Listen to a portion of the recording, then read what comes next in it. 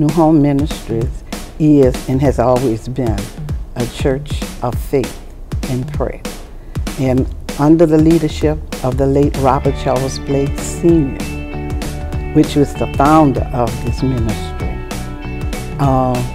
this church has always been just that, a church of fire. As a young woman, I can remember the prophet, like she said, when he took over as pastor. They used to call it the little church with a lot of fire, because he was a great preacher. But when I came to on Broad Street, it was something different. I didn't know what it was, but it was something different about it. I can remember his office. He had an office that was so small, and when he got ready to come out of his office, the people was all around the walls. It was so packed in there that you had to go early to get a seat. I mean, the church just blew up all at once. It was, it was exciting. It was exciting to go to church. Sometimes if you got there late, you had to sit almost in the windowsill. But it was so powerful because Pastor was such an anointed man even at that time.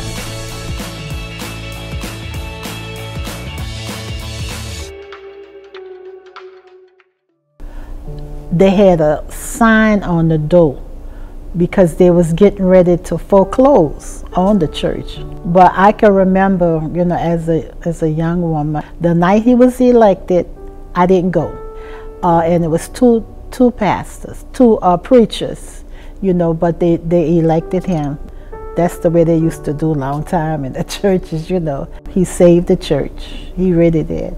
And the church started changing. The church itself started growing. And when we moved from the church on Jackson Avenue, the Holy Spirit empowered him in such a way. Hallelujah. He was empowered in such a way. And he made the move to Broad Street. And this is when the change came in his life.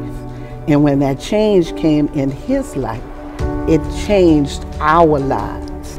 And he lost a lot of his friends because they used to say he was crazy. Especially when he told us that he was a prophet. People talk, it hurt him. He shared with me, yeah, it hurt. He said, but I know who called me. God called me. God put his hands on me. People would turn him on the side because they didn't understand this new movement, but it was not a new movement. It was just a man allowing the Holy Spirit to come in and take total control. Well, we learned that you could say you're a prophet all day, but a prophet comes with signs and wonders. And so we didn't just hear him say he was a prophet. We saw the signs and wonders. His life had changed, and we as members seeing how his life had changed and how he had a glow on him and he had been in the presence of God. So he didn't just say he was a prophet, we experienced the move of a prophet.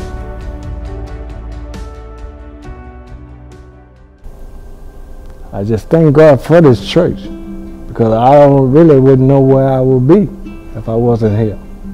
Here's a place that God had this time for me to be here. This is where my deliverance came, through this church. I can remember Pastor Sam and Pastor Bob as little boys, as babies. And the exciting thing for me is to see the work that they're doing now. They have the mantle that came from their father on them. And everything is going according to the plan and purpose that God had for this ministry. It's flowing. Prayer and faith is the foundation of this ministry. And when you pray and have faith, everything comes together. Everything comes together.